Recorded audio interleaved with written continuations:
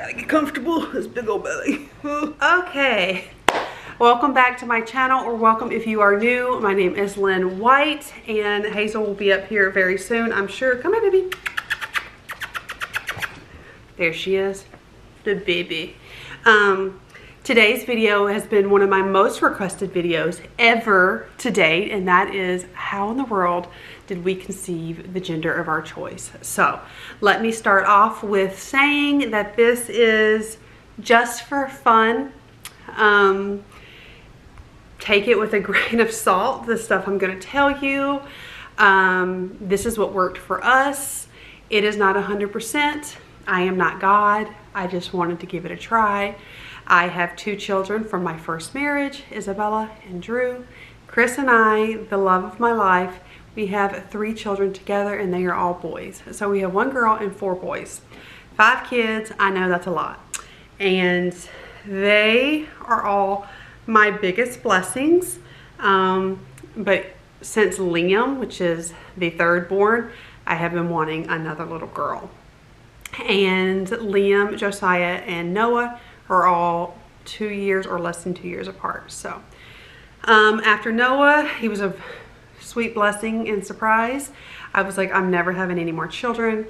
And about 2 years in, the Lord started changing my heart. We started looking into fostering, and then decided, as we started going through the process, and I was thinking about like going to the courses and all that type of stuff, I felt like the Lord opened my heart to try one more time for our own. Chris and I were super adamant that we only wanted a girl. We just wanted to balance out our family. And I had gender disappointment with Noah. If you don't know what that's about, I would do your research before you leave any comments, especially negative ones, down below.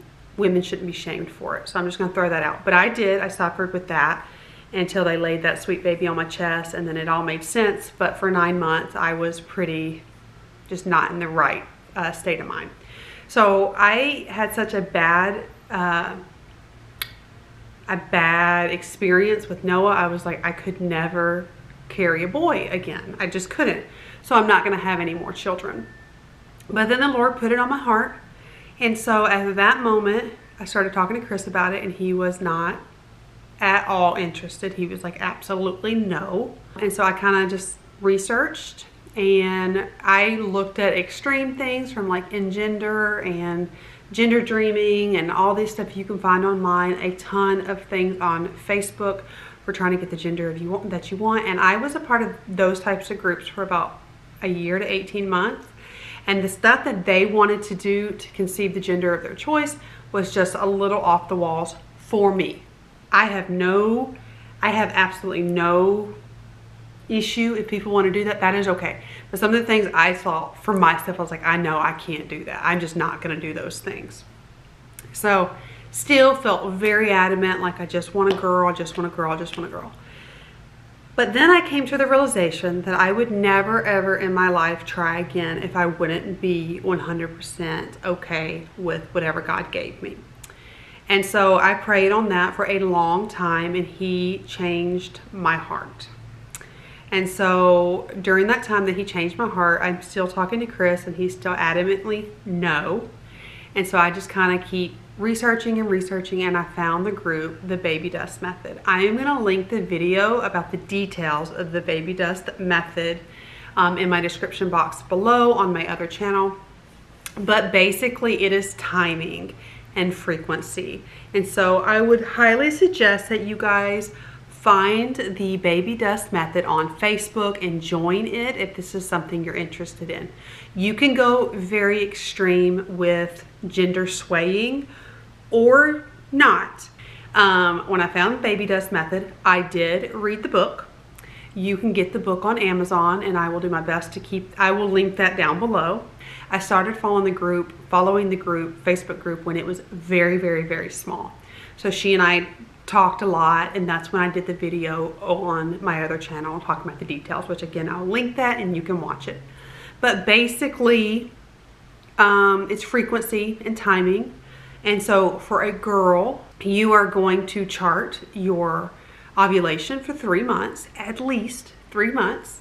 If you go into my Amazon stores, I'll show you all, it has all of the OPK wait, is it OPK? Yeah, ovulation predictor kit. All of the kit and the testing and all the little tests that you can get through Amazon. I like OneFlow or the Baby Dust Method brand. Those are my favorite. Don't get the cheapies. Trust me, I wasted money on cheapies. And you test for 3 months. Basically, you're gonna test every day from cycle day 5. So the first day of your period is cycle day 1. So by cycle day 5, you're gonna start testing morning and night for your LH surge. And you will do that until you get your next period. And basically what you wanna do is get an idea of what day you surge. And when you surge, your test line will be darker than your control line. Read the book. If you go to the Facebook page and you haven't read the book and you're asking questions, the group is so big now and people are real, you know how social media is. They're not always rude, but sometimes you can get some of those mamas that are just real, get on my nerves. Just answer the dang question. But there's lots of resources and files and information in that group that you can probably get your questions answered. And so you're gonna do that and you will basically be able to predict the day that you are going to surge. You'll know when you ovulate because for me, I know when I ovulate because my drive goes up and I do feel a little bit of cramping down there. The biggest thing about this whole process is you will learn your body. And when you want to conceive a girl, you're going to want to baby dance. We'll just say baby dance because I don't want to, if you have kids around, you're going to want to baby dance 2 to 3 days before that surge. Before. The book will teach you how to get your best estimate. If you have days where you surge on like 16 or days you surge on 10 and days you surge on 14, it'll tell you how to get your estimate, your best range to baby dance to be able to conceive the gender you want. If you want to have a girl, you're going to baby dance 1 time in your entire fertile cycle. 1 time. Again, 1 time. Nothing else unprotected. Only that 1 time, 2 to 3 days before you ovulate. Again, you have to read the book and you have to test 3 months before you try to be able to know your cycles and to know your body. And that is what this program did for me. It made me insanely aware of what my body was doing. So I actually started testing probably, oh gosh, 2 years, honest to God, off and on for 2 years before we even conceived. Because I started, like I told you before, I had it on my heart to try. The Lord finally put a piece in my heart that I would be okay with any gender. Then I was like, okay, I'm really gonna go for it. So now I'm like, okay, I wanna do this. Chris was like on the fence. So I just tested just in case he would be ready. And he wasn't. He kept saying, okay, well, when the kids get out of school. Okay, well, what about when the kids go back to school? Okay, so what about next year? Next summer, let's do it. No, let's wait till next. It was just a mess and it constantly was delaying it. And I was getting so frustrated because I had it in my heart so much that we would get our girl, we would get a baby. And I knew that if I got a boy that I did everything I could possibly do and I was gonna be thankful. But there was something in my heart that I just felt like this was gonna work. But I was at a place where I was thankful regardless, because again, I am not God. All children are a blessing. I just want to emphasize, if you are going to have gender disappointment, if you don't get the gender you want, you may want to reconsider doing this, because it stinks to feel bitter and feel sad and depressed about your pregnancy, and I wouldn't want you to go through that. So please soul search, pray, do all the things you have to do to be at peace with whatever gender you get, because this is not 100%.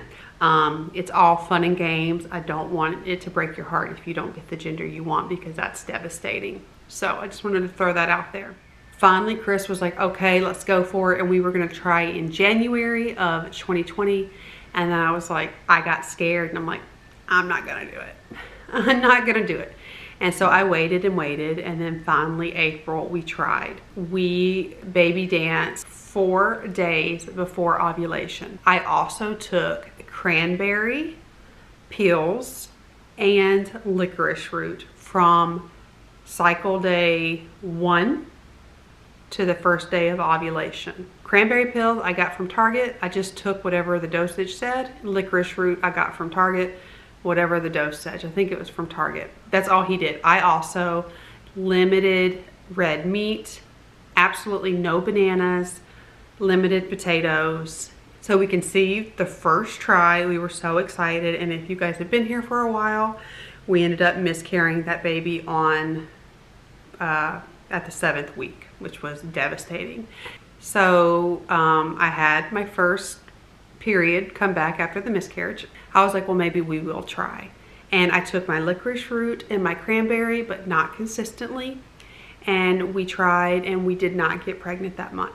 So let's see, June is when I miscarried. I got my period back. We tried for July, did not happen. And then August, still had been charting, but for August, like I still charted, but I wasn't as I was charting like twice a day, morning and night for all those years. And like I said, I would chart for 2 years, but it wasn't every single month, just because like it was like for 3 months, and then I would take a month or 2 off, and then I would do another 3 months and I'd take a couple of months off because I knew Chris wasn't ready.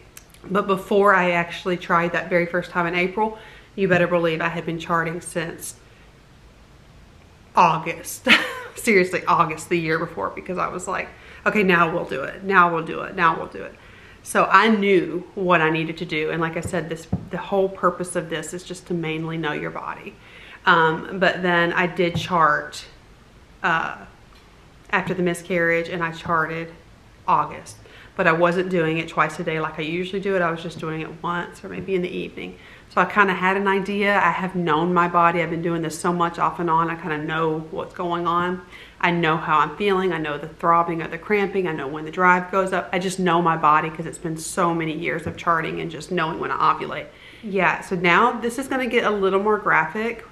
So if you do have kids in the room, I would just appreciate it if you took them out, but because this is obviously an adult conversation. When you go and you talk to people about gender swaying, there's so many things that you can do. And one of the things that people said to do is after you baby dance, you immediately get up and go wash yourself, wash everything on your body, and try to get out as much stuff as you can. And I know that sounds really bad, but it's called a jump and dump. You can look it up. And so it sounds so crazy. So after we baby dance, which it was not planned, it just happened, and I was like, if this happens, I'm in my girl window, but I don't really even know if I want to have another baby. Whatever, we baby danced, and then I immediately cleaned up, and that is how we got our girl. So for us, it was charting. I know this story was all over the place, but it was time, and there was only one time. There was only one time unprotected, and so I just can't emphasize that enough. So it ended up being 2 days before ovulation and one time unprotected. We don't ever have relations not unprotected just because we've had so many surprises. It's just that one time, and then like I had mentioned, I got up immediately, cleaned up, cleaned out, and went about my business. Took my licorice and cranberry root as directed on the back of the bottle, but it was very sporadic this month. No red meat, limited potatoes, absolutely no bananas. If I'm being very honest, I think that my prayer on the topic is what was the deal breaker. I did chart all that time. I did take the supplements. I did limit those foods, but I prayed my tail off for years for this baby, and I can't stress that enough. I also was at such peace with whatever God gave me. And then again, 2 to 3 days before ovulation, after you've been charting 3 months before you even try, and then only one time unprotected, should really increase your odds of swaying.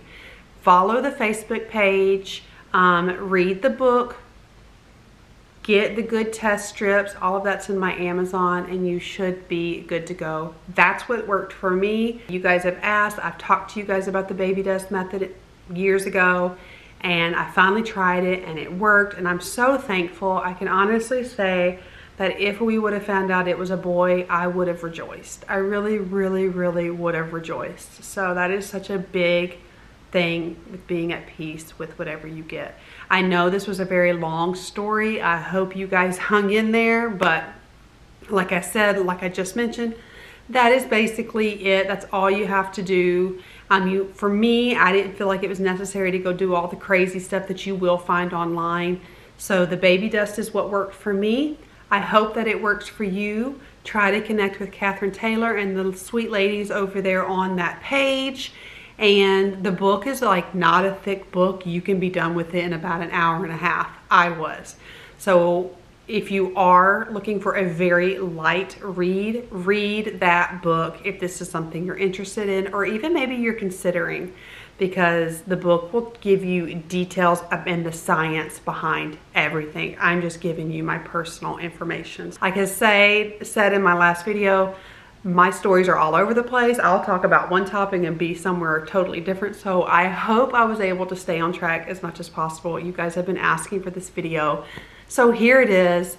And I will say that if you are looking to sway for a boy, it's just slightly different. You're gonna have 2 times unprotected, and you are gonna be about the day you're gonna baby dance on ovulation day and the day after, or 2 days after. But again, read the book. This is what worked for me. Baby Emma is on her way, and she should be here in May, and I'm so excited. I'm so excited.